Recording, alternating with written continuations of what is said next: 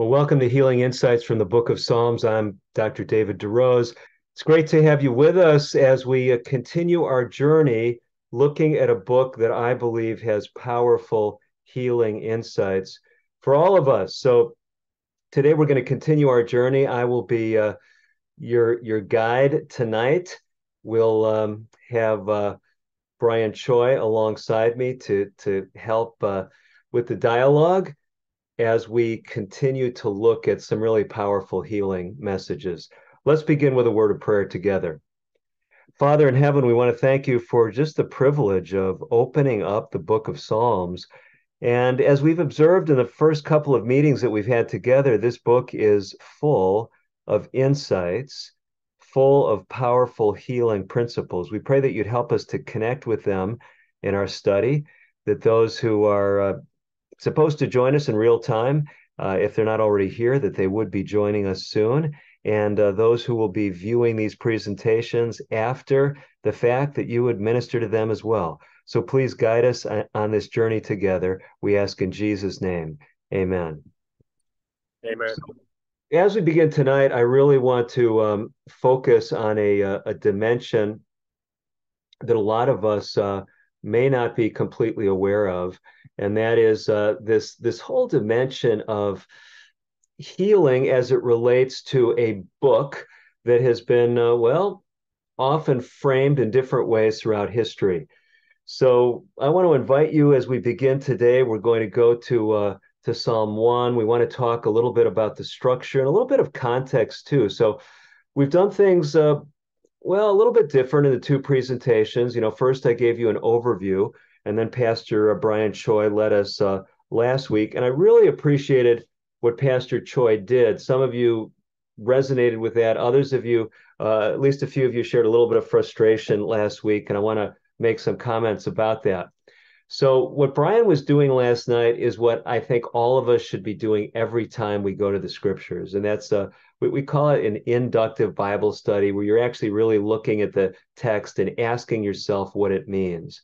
And some of you, like I said, especially appreciated that last week. And some of you got with me and you said, well, it seemed kind of laborious and that we were going over things, didn't make a lot of headway. We weren't we're hearing different people's opinions.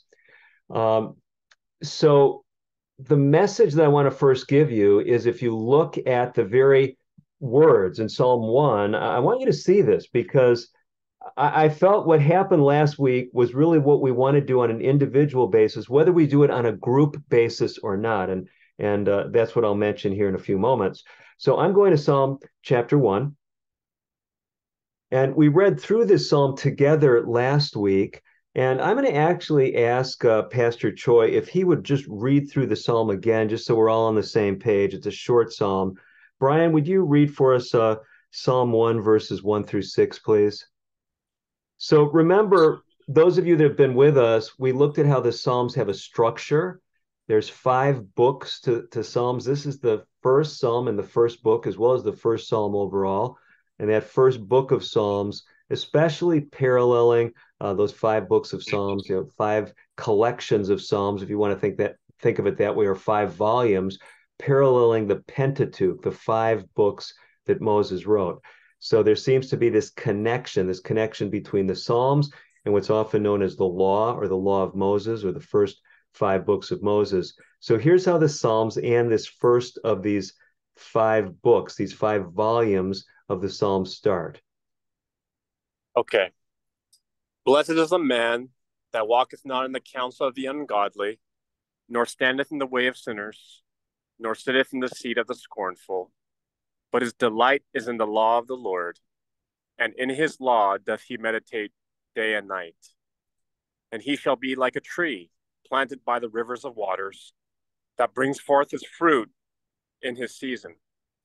His leaf also shall not wither, and whatsoever he doeth shall prosper. The ungodly are not so, but are like the chaff which the wind driveth away. Therefore the ungodly shall not stand in the judgment, nor sinners in the congregation of the righteous. For the Lord knoweth the way of the righteous, but the way of the ungodly shall perish. So, first comment about this psalm. So, this is an introductory psalm, and if you look at the structure of the book of Psalms, what we observed is the first two volumes or the first two books of the Psalms, they actually conclude with Psalm 71 and 72. So, if you look over there to Psalm 72, I just want to remind you of something because there's an interesting observation that we made, and it's especially relevant as we talk about Psalm 1 and 2 tonight. And Psalm 72, the closing words of Psalm 72 are found beginning with verse 18. Psalm 72, beginning with verse 18. Blessed be the Lord God, the God of Israel, who only does wondrous things. And blessed be his gracious name forever. And let the whole earth be filled with his glory. Amen and amen. And so, this one theme of praise that we see, this reflecting on God's goodness, comes throughout the book of Psalms. We talked about how this in itself is healing. But Psalm 72, then, verse 20, has these words: the prayers of David, the son of Jesse, are ended.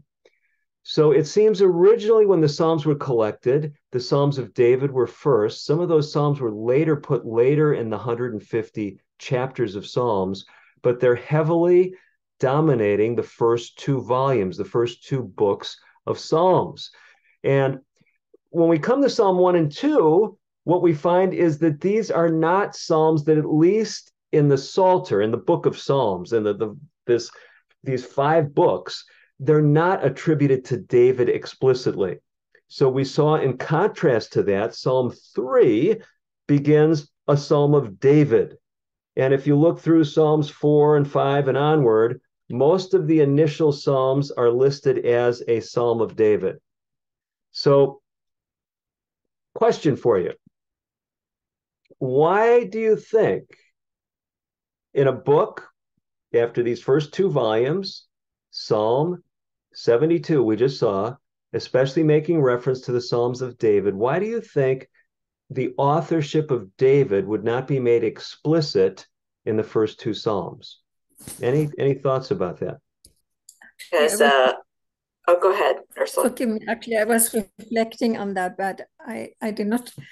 I came to learn from you because I could not. I observed that, yes, Psalm 1 and 2 does not have authorship or title of any kind. Okay. Stacy? Well, my first thought is God's word is universal and it's for everyone. And so, I don't know. Okay. It's just, well, that's just my thought. So it seems that it's these first two Psalms are made to be distinct, to stand apart from just identifying them as Psalms of David. And so many people, as they look at these Psalms and as we read through them, it seems like there's a deliberate intent to have these two Psalms stand as an introduction. Some commentators believe that these two Psalms might have originally been a single Psalm. But the point is, these Psalms serve as an introduction. Now, it's interesting, if you go to Acts chapter 4, because we're looking tonight at Psalm 1 and 2, and I'm trying to give you the big picture, the flyovers, and then we'll kind of drill down a little bit on some of the details.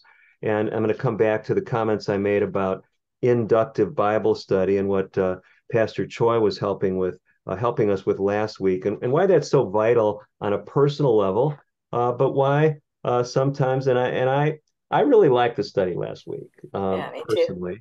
I know some other folks, they shared with me that it was kind of frustrating to them, and I relate to that too, because but I want you to see this through my eyes and why I think the whole process was of value, whether you really just kind of were drawn in last week or whether you kind of felt, well, a little bit uncomfortable, and I'll comment on that in a minute. But I'm going to the book of Acts chapter 4. And so this is the early church. They're gathered together in Acts chapter 4. And there's an interesting statement made in Acts 4 that we don't find in Psalm 2, but it is actually a quotation from the second Psalm. And to fully appreciate that, we will have to read Psalm 2. But you'll have to trust me at this time if you haven't looked at Psalm 2 recently.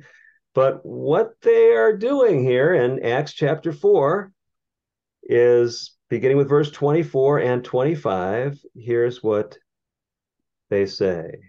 It does not identify it as who is praying here. Maybe we'll start with verse 23. So I'm in Acts 4, verse 23 and onward. Actually, why doesn't someone help us? If they would be so kind to read verses 23, it's kind of a long passage through verse 30. Acts 4, 23 through 30.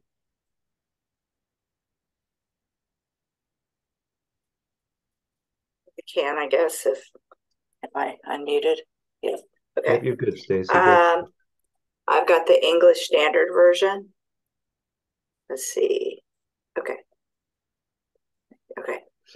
When they were released, they went to their friends and reported what the chief priest and the elders had said to them. And when they heard it, they lifted their voice together to God and said, Sovereign Lord, who made the heaven and the earth and the sea and everything in them, who through the mouth of our father David, your servant, said by the Holy Spirit, why did the Gentiles rage and the peoples plot in vain?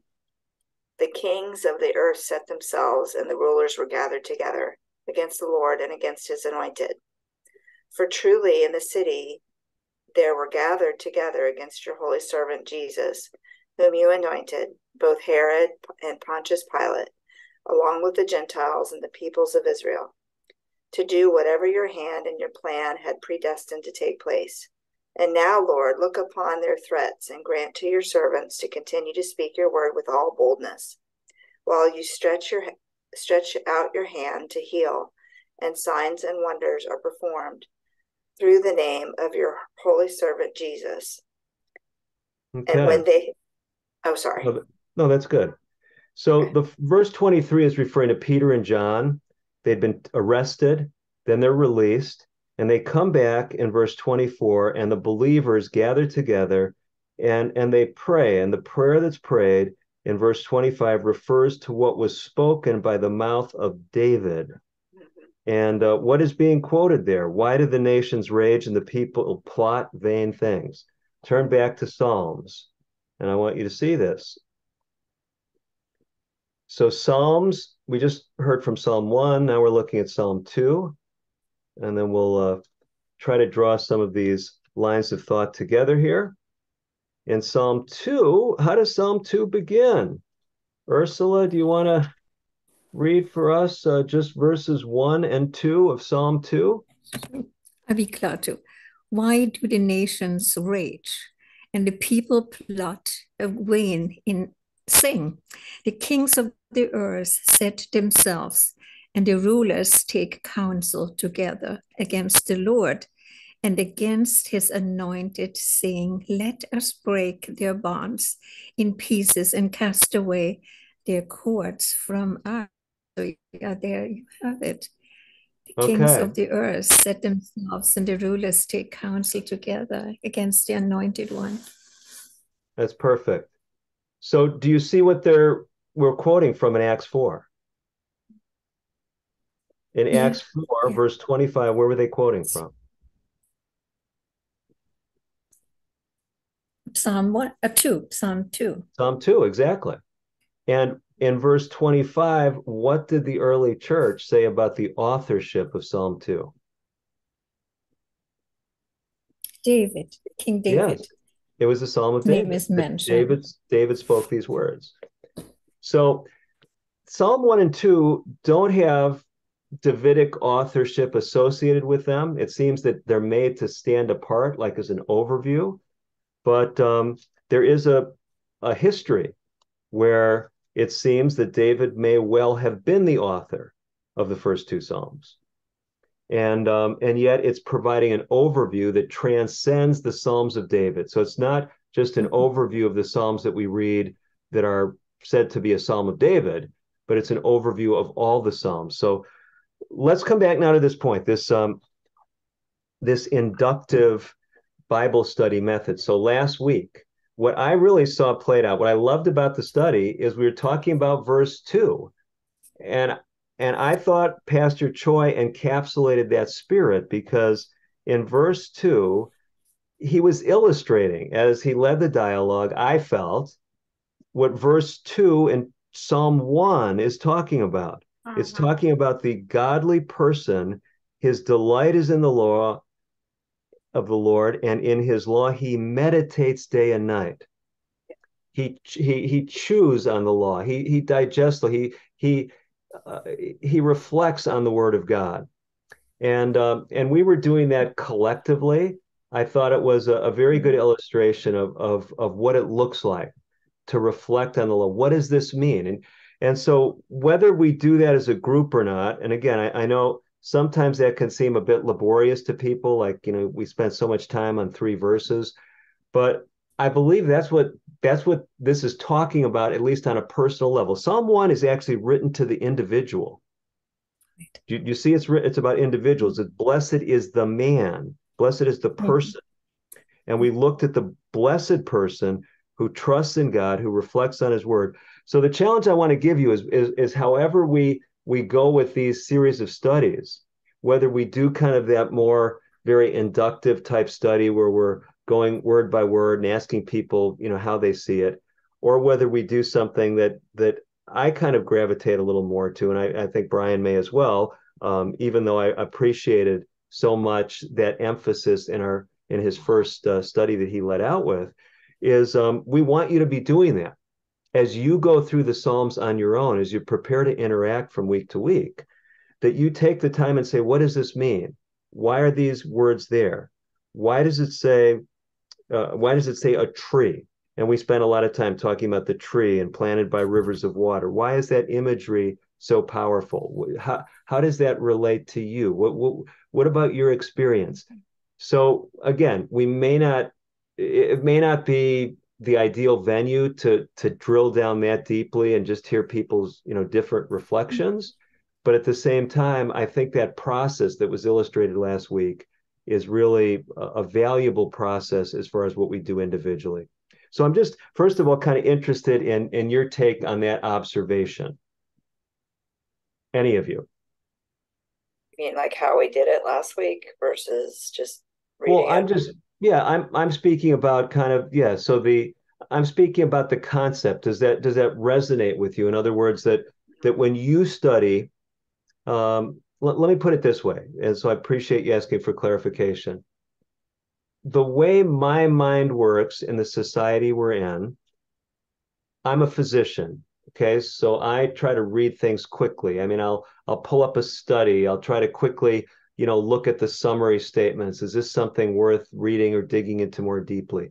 So, trying to encompass as much information as quickly as possible. We're a very media-driven society, and again, yes, trying to give a lot of content very quickly.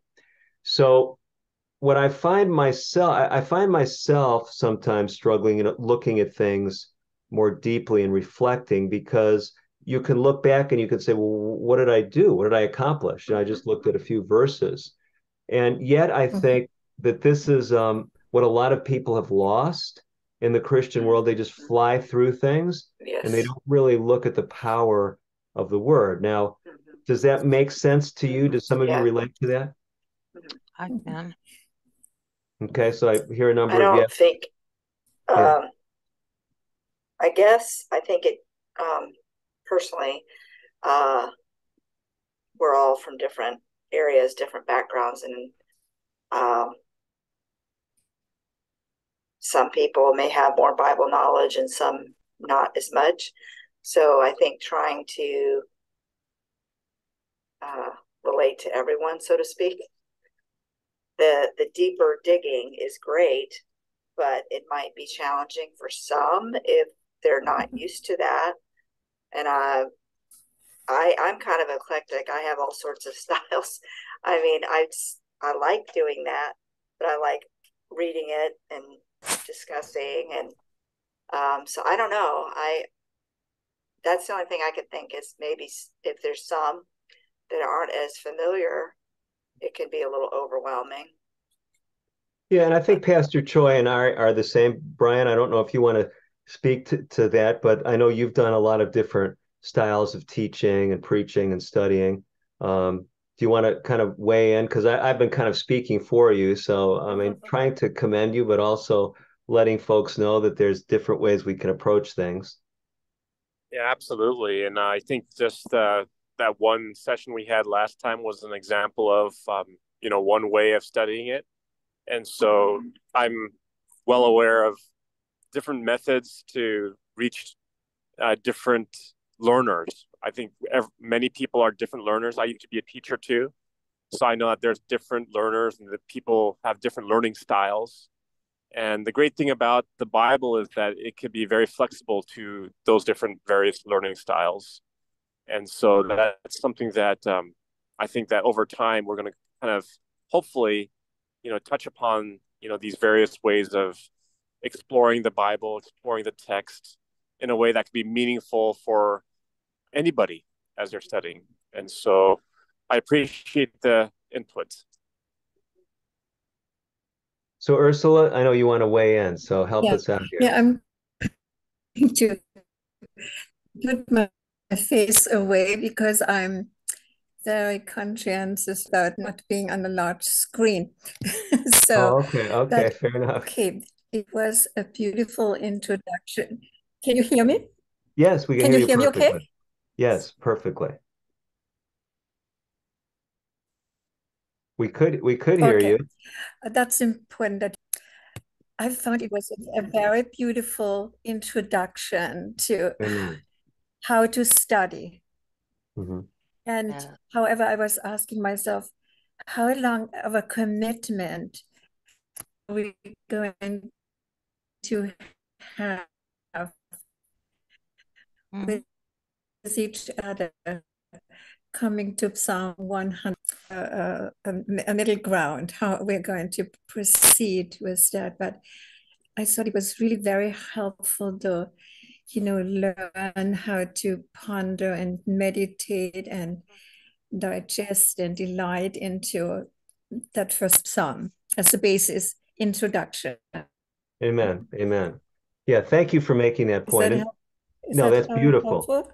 That was very helpful. And I think that's what I'm hoping that everyone did get from that.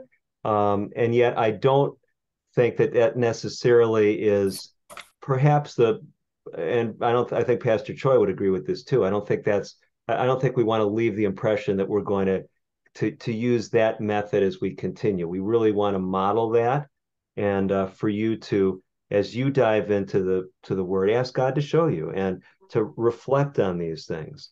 And so we're going to be a little bit more rapid as we go through. We're going to try to finish Psalm 1 and Psalm 2 tonight. Shirley, do you have a comment that you wanted to make, or are you just poised with pen in hand? No. I really wanted to say that it meant a lot to me last time, even though I only got a little bit until I rewatched it. And it's that deep study is what I need, because when somebody just goes and reads a whole chapter or something like that, I don't get too much out of it. Mm-hmm. And I would rather get a little bit something and feel like I'm being fed and learn how to study. It's been a long time since I was in college. 67 was a long time ago. Well, we're actually, so we're trying to strike a balance between things that kind of give you the big picture and integrate with the other parts of the Bible, and also look at the individual Psalms in some detail. So to Ursula's question, like, what kind of commitment is this? There's actually no commitment. And so we encourage people to just jump on, if you're free on a Tuesday night, if you've got other things going on, you don't have to feel like you're committed. Like some of you have been with us, this is episode 3. Some of you have been with us for the first 3 episodes. And what we expect with something like this is that we're not going to have a consistent group, because we're reaching people across the country and potentially even beyond. And what's happening over the next month or two is there's going to be more publicity about this group. So some of you know I host a weekly radio show. We're going to be inviting people who listen to the radio show to join. I have a weekly TV show. We're going to be telling people couple episodes of the weekly TV show about the opportunity to join. And I really see people coming on maybe for a single visit, see if they think it's something that they like to interact with. And we have people watching the videos after the fact. So some people may say, hey, well, that's interesting. Tuesday night at 8 o'clock isn't a good time for me, or at 5 p.m. if they're out on the Pacific coast. And, and I'm going to watch it after the fact. So we are reliant on some people coming because it's designed to be a dialogue, but no one should feel obligated to be here because the Lord's going to take care of who we need to have here. And both Bryan and I, we're going to be pretty much, I don't want to say every other week, but we're going to take turns facilitating. For example, next week I'll be out of the country, so I won't be on at all, but Pastor Choi will be leading out. And so the point is, some of you might say, well, I like Pastor Choi's style or Pastor DeRose, but we're trying to make it more homogenous so that we don't, like, people aren't saying, well, is it going to be this person leading? Is it going to be no? We kind of want it a little bit of consistency so you can kind of know what to expect when you jump on. So, and I think Bryan and I have been talking, so I think we're going to be going forward pretty much unitedly. So with that background now, I want to continue with Psalm 2 because we looked at Psalm 1, the first half, again, looking at the individual, and we're going to see in Psalm 2 is looking at community. So big, broad themes of Psalms. Psalms, I made the point that the Psalms cannot be read and appreciated fully alone, that the Psalms were made to be read in community. And so if we're looking at Psalm 1 and 2 as an introduction to the book of Psalms, we're going to expect just what we're finding. That Psalms is going to speak to us individually. This is what Psalm 1's about, speaks to us individually. And Psalm 2 is going to speak to us corporately. So let's look at the final three verses. Pastor Choi had already read these, but it contrasts the righteous in the first part of the psalm with the wicked. And the imagery that's given in verse 3, the tree planted by waters, this majestic living tree that's thriving in the midst of the desert, connected to the living waters. The contrast is with verse 4. What is chaff? And how is that different than a living tree? Who would like to tell me whether that illustration resonates with you?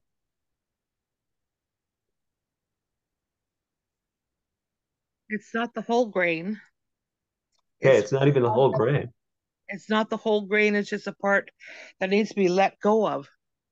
Okay, it's basically the waste, right, of the winnowing process. When you are refining the grain after you've harvested, you get rid of the chaff. And if you've ever seen people in indigenous cultures winnowing grain, you'll see the chaff flying away with the breeze. So it's an image of impermanence, right? The tree is a vision of permanence. Does any of this escape the Lord? Verse 6. He knows the way of the righteous. He knows the way of the righteous, but the way of the ungodly shall perish is clear. Okay. So Psalm 1 is telling us that God is over everything. He's watching over the righteous and the wicked, and the results of the righteous life is like a tree planted by rivers of water. The results of the wicked are like chaff. And it's interesting in verse 5, we highlighted this a couple of weeks ago, where the chaff doesn't stay. They're not in the congregation of the righteous. So those who are right with God are shown as being in community. And I think it's very interesting how our society seems to be fracturing and people getting in their little camps and their little silos. And people even, someone was just talking with me about a church many miles from where I am, but they said there's huge thriving church before COVID. And after COVID and everything, they said it's like a ghost town. So people have all Yeah, it is. It's very sad. People have found kind of their own personal worship, and they're not coming into the congregation of the righteous anymore. What about other observations on Psalm 1? Bryan, I know you spent quite a bit of time studying, and we didn't talk about all of it, but we want to draw some final points and then move to Psalm 2.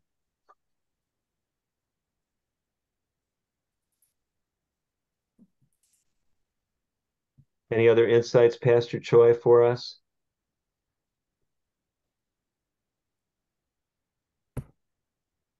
Okay, so you're muted, Bryan, right now. What I took away clearly was that there is great delight and pleasure, definitely, life-giving pleasure to delight in the love of God and to meditate on his love and precepts and to get to know him, spend time to get to know God. Amen. No, that's great. Let me show you now big picture, okay? Psalm 1 is the first psalm in the first volume or the first of these 5 books of the Psalms. I want you to fast forward to the middle volume, and that it begins with Psalm 73. And Psalm 73, we're not going to spend much time with it. I just want you to see this by way of the structure of the book of Psalms. So these are not, what I'm just trying to help you see is these are not just random poems that were just thrown together in a random order. Psalm 73 directly parallels Psalm 1. So Psalm 1 is speaking about the blessing of the person who walks with God and the curse of the person who doesn't. And so when the third volume of the Psalms opens up, what's called the third book of the Psalms, and I know it's a confusing terminology. You think, well, isn't every chapter like a book? Well, no, not really. But anyway, it's still, I think it's a little bit confusing. So Psalm 73, fascinating psalm, and just look at 2 verses. Psalm 73 starts out very much like the way Psalm 1 ends. Truly, God is good to Israel, to such as are pure in heart. But then Psalm 73 says, hey, but this isn't how things really are. As for me, my feet almost stumbled. Verse 3, I was envious of the boastful. I saw the prosperity of the wicked. So in Psalm 1, we read that the wicked don't prosper. But when we get to this parallel first psalm of book 3 of the Psalms, volume 3 of the Psalms, the psalmist, Asaph, identified as the psalmist, is saying, but it doesn't look like Psalm 1. And if you read through verses 1 through 16, it's like, this is not Psalm 1 playing out. But then we get to verse 17, and Asaph says, until I went into the sanctuary of God, then I understood their end. Amen. So the sanctuary, God's throne room, kind of answers the questions, and the sanctuary is all involved with judgment and righteousness and God's forgiveness. And there's great themes in the sanctuary that the Psalms actually will engage us with as we go through the Psalms. But I want you to see that there's some recurring themes, and even the structure of Psalms draws us into these themes. So with that background, Psalm 2, because Psalm 2 develops much like Psalm 73. So at the beginning of the overview of Psalms, we see this depiction. The righteous are blessed like trees, hardy trees. The wicked cursed, they're like chaff. But now we come to Psalm 2, and we see that the wicked in community are banding together. And let's actually read through the psalm. So would someone be willing, we'll take it in groups of verses. Would someone read for us Psalm 2, verses 1 through 3? If you want me to, I can. Why do the nations rage and the people blot? The vain sing, the kings of the earth set themselves, and the rulers take counsel together against the Lord and against his anointed, saying, let us break their bonds in pieces and cast away their cords from us. Okay, and because it's a short psalm, let's read through it. Let someone else read verses 4 through 6 now. He who sits in the heavens shall laugh. The Lord shall hold him in his derision. Then he shall speak to them in his wrath and distress them with his deep displeasure. Yes, I have set my king on my holy hill of Zion. I will declare the decree the Lord has said to me. You are my son. Today I have begotten you. Ask of me, and I will give you the nations for your inheritance, and the ends of the earth for your possession. You shall break them with an iron rod of iron. You shall dash them to pieces like a potter's vessel. Okay, would someone read for us then verses 10 through 12? I can if it's a New Living Translation. Okay. Now then, you kings, act wisely. Be warned, you rulers of the earth. Serve the Lord with reverent fear and rejoice with trembling. Submit to God's royal Son, or he will become angry, and you will be destroyed in the midst of all your activities. For his anger flares up in an instant. But what joy for all who take refuge in him. Hallelujah.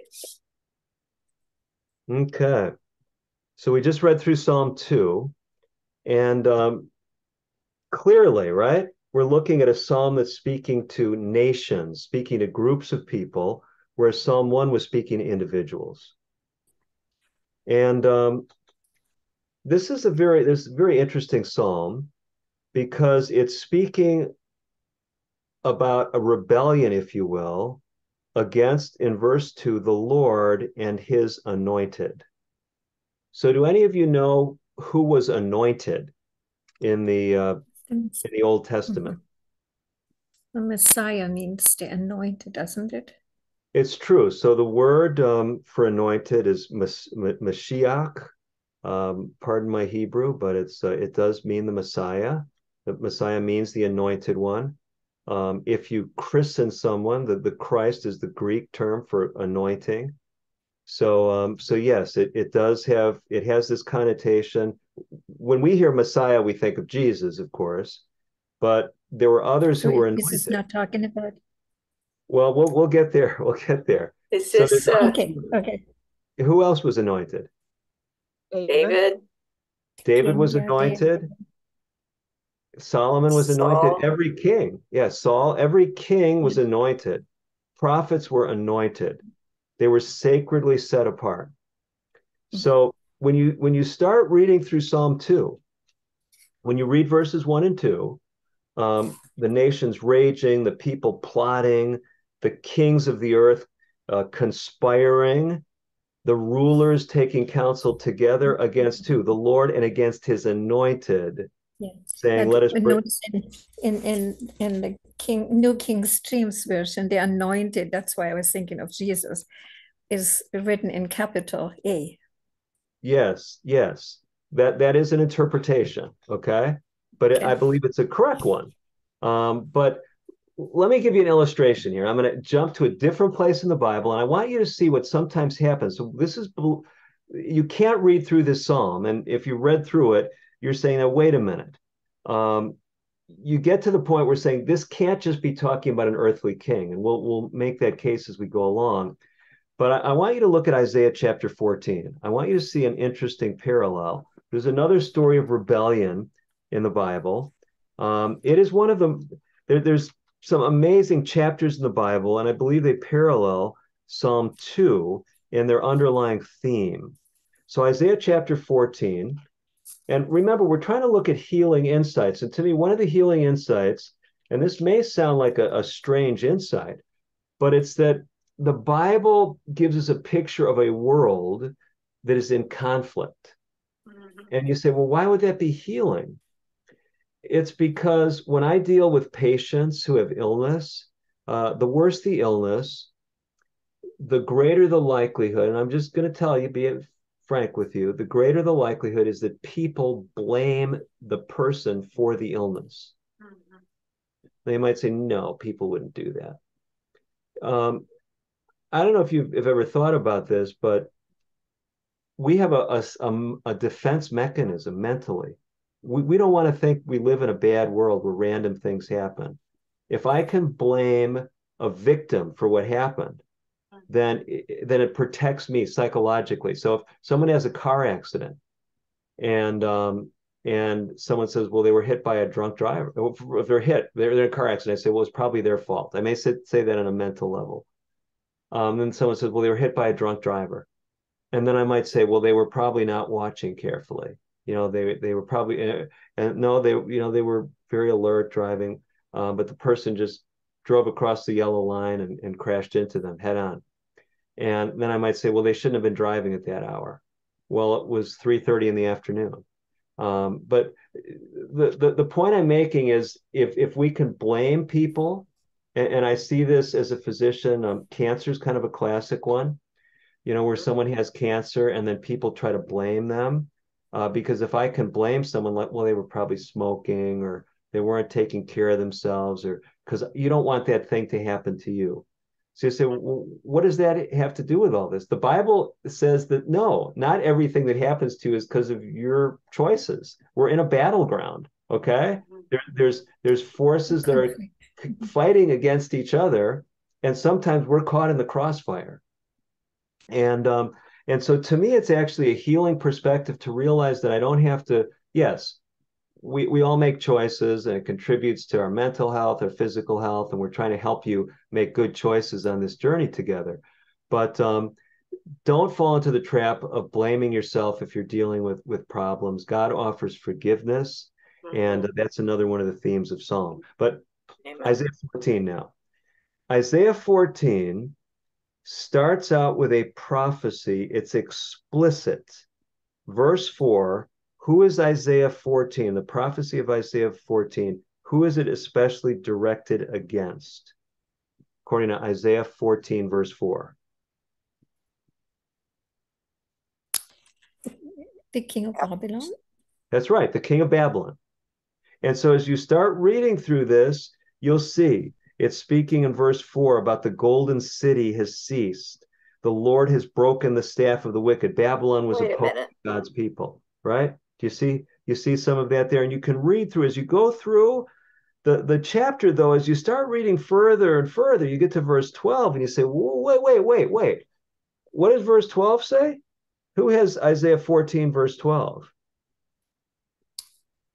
How are you fallen from heaven, O Lucifer, son of the morning?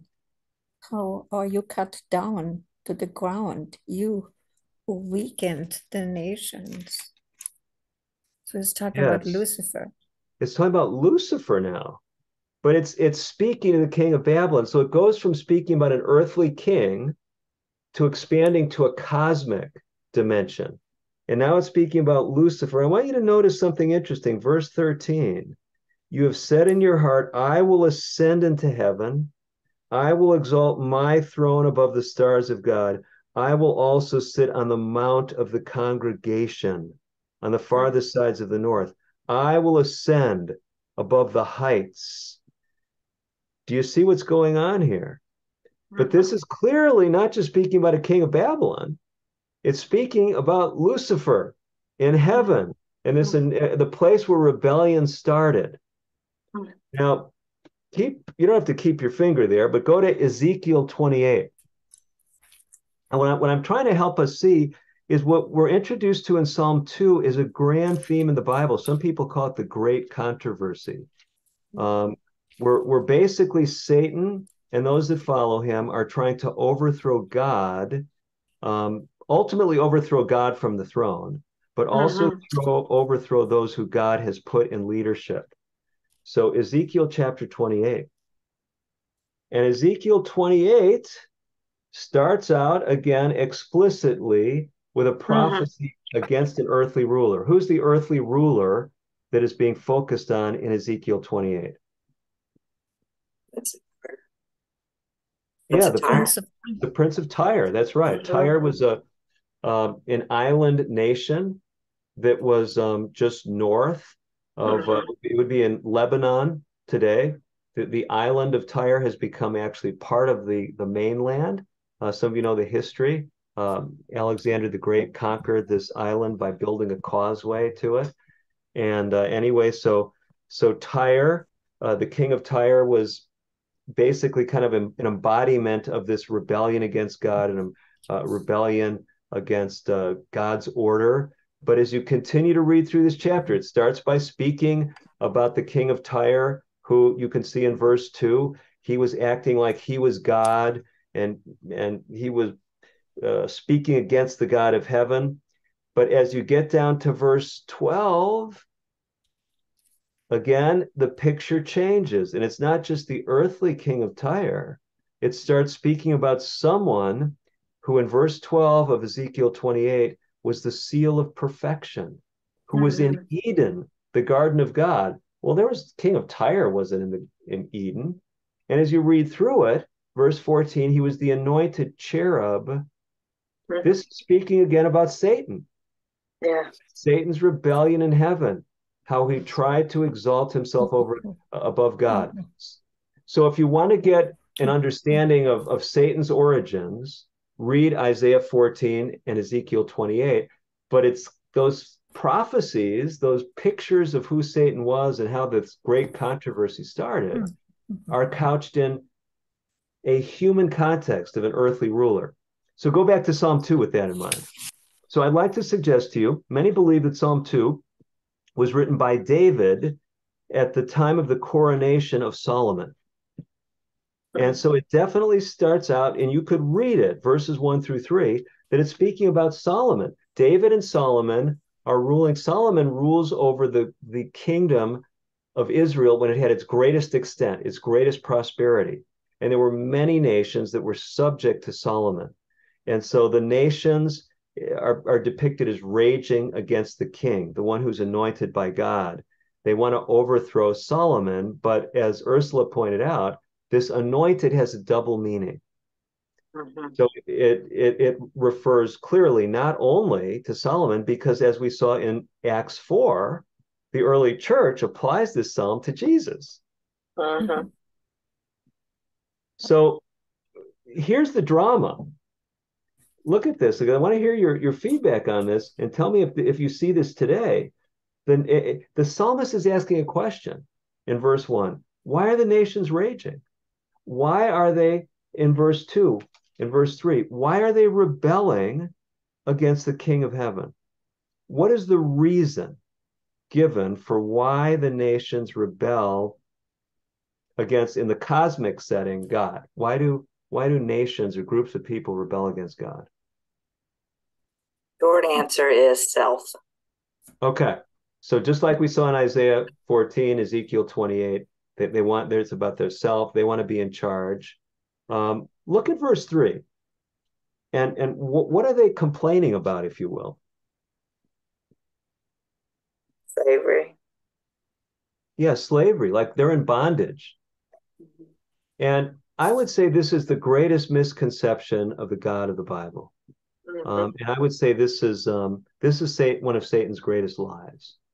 God is interested in taking joy out of your life. He's interested in making you miserable, giving you a bunch of rules to follow. And by the way, many churches over the centuries have done a great job of making it look like that's what God's agenda is. But God is not interested in taking joy out of our lives. We mentioned this verse in our overview. I just want you to look there. Again, big picture verse, Psalm 16. Turn there real quickly. Because again, the Psalms have an underlying unity. The themes of the Psalms build on each other. So as we go through the Psalms, these things will connect. But as we're reading Psalms 1 and 2, it's a little bit more challenging to catch the fabric. But look at Psalm 16, verse 11. This is speaking of the kind of God that is revealed in the book of Psalms. Who would like to read Psalm 16:11, what God's motive is for us?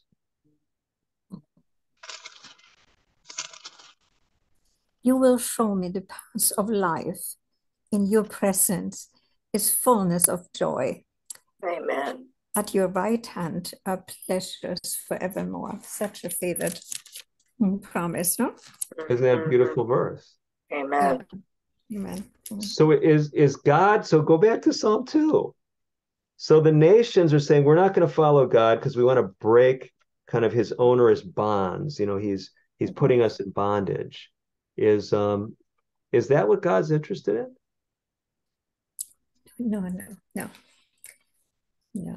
His interest is the salvation of all. That's right. He's interested in blessing and ministering and healing.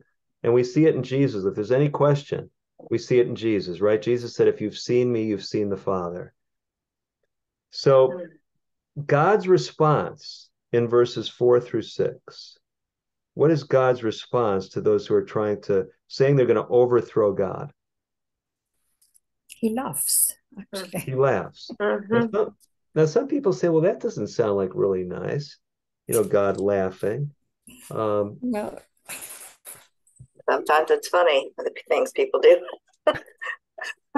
Let me ask you a question. If you were maybe caring for a grandchild or a child, or maybe helping out in a daycare and a church, a Sunday school or Sabbath school, and you had to kind of keep a 4-year-old in line and kind of say, no, you need to sit down, and that 4-year-old got mad that you were telling him that. And he said, Mommy gave me some spaghetti and I'm going to just hit you with this spaghetti and break your leg. What would you think? Would you be tempted to laugh? Yeah. Now, it's kind of sad, right? You're not happy that he's threatening you, but you're like, this is such a joke. You're going to hurt me with your spaghetti? And maybe it's a poor illustration, but it's like, it's not that God is laughing like Stacy suggested, that this is, but it's just so foolish to think that the humans. But God, he also says in Zephaniah, I shall sing over you with joy. So I think God obviously has emotions.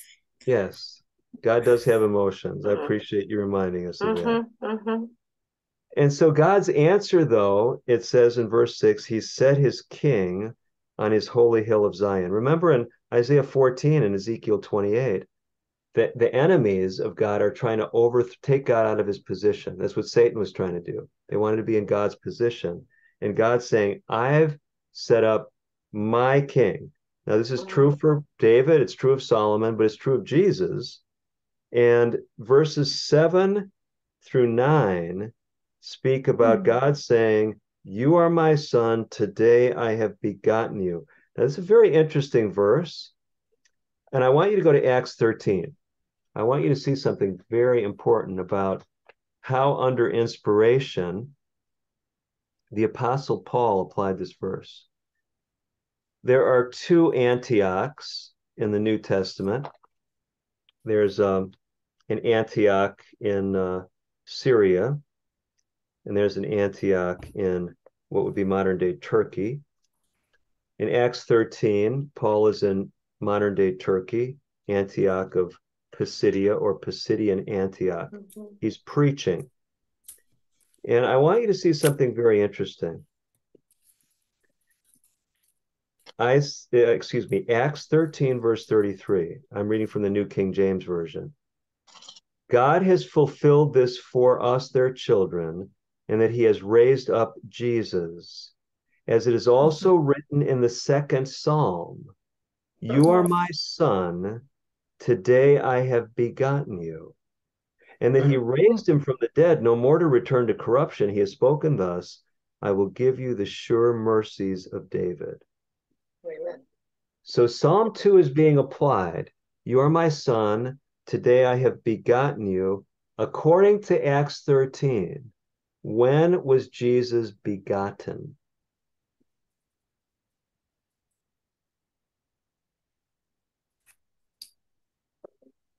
When he was raised from the When dead. he was raised, yeah. That's right, when he was raised from the dead. So there's a sense in which how you say, but wait a minute, I thought begotten meant born. See, some people take Acts 2 and they want to say, oh, well, this means Jesus didn't exist at one time. but the Bible is very clear, and we don't have time to look at the verses tonight, but the Bible is very clear in John 1 and Colossians 1 that Jesus was the agent of all creation. The Bible says nothing was made without him. Okay, so Jesus, the active agent of all creation. So Jesus was not, there wasn't a time when he didn't exist. But this idea of being begotten is being raised into a new position. So the king starts a new life. He becomes his regal life. His kingship begins at his anointing. So Jesus, in a special way, he's raised to the throne of God after his resurrection. He's triumphs over his foes. His kingdom is ensured. He's This term begotten is used in the context of the resurrection. So I think it's just interesting to point that out in Psalm 2. One other observation with Psalm 2, and then we'll hear from you if you've got a few other comments. Psalm 2 ends with the fact that God is warning the nations not to rebel against his rule. If need be, verse 9, Jesus, when he sets up his final rule, he will break all the nations that have opposed him. And so the psalm ends with saying, learn the lesson. Verse 11, serve the Lord with fear and rejoice with trembling. Now that's a kind of an interesting combination there. Kiss the Son, lest he be angry and you perish in the way. This isn't saying we have to love Jesus or he's going to beat us up, but it's this idea of, it's speaking to those in rebellion. It's talking about in antiquity, you would kiss the conquering general. You would show your allegiance, the conquering king. So showing that you're surrendering to this king. And it ends with these words, blessed, happy are all those who put their trust in him. So Psalm 1 starts out, blessed are those who don't follow the ungodly. Blessed are the ungodly when they repent. And it's a message for individuals and community in Psalms 1 and 2 that sets the stage for the whole book. So any other reflections on Psalm 2 as we wind up tonight?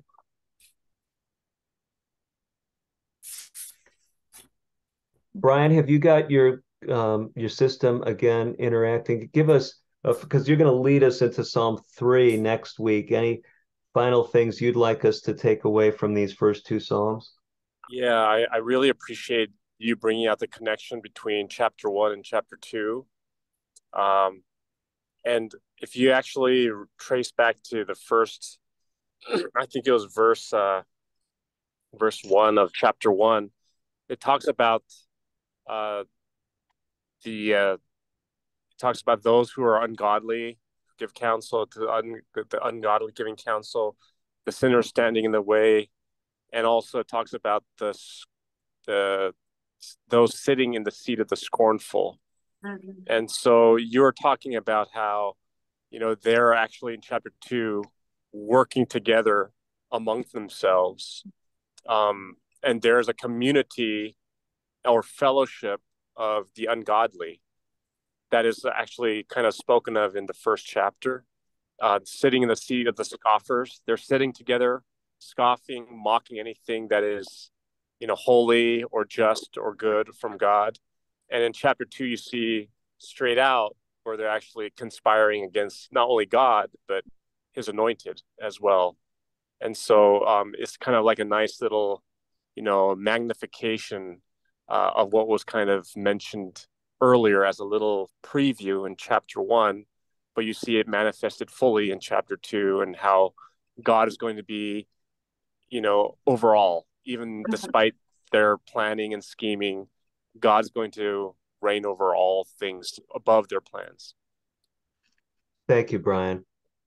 Bryan, would you lead us as we have a closing prayer as we conclude our study? Heavenly Father, Lord, we thank you for this time that we were able to delve into both Psalms 1 and 2. A lot of insights here of who you are and our relation to you, as well as how we can also see your will being reigning supreme over all things. And so, Lord, we know that your ways are higher than our ways, your thoughts than our thoughts. Help us to put our trust in you, no matter what we go through, knowing that you are ultimately in control of all things, and we could put our trust in you. And we thank you for this. In Jesus' name we pray. Amen. Amen.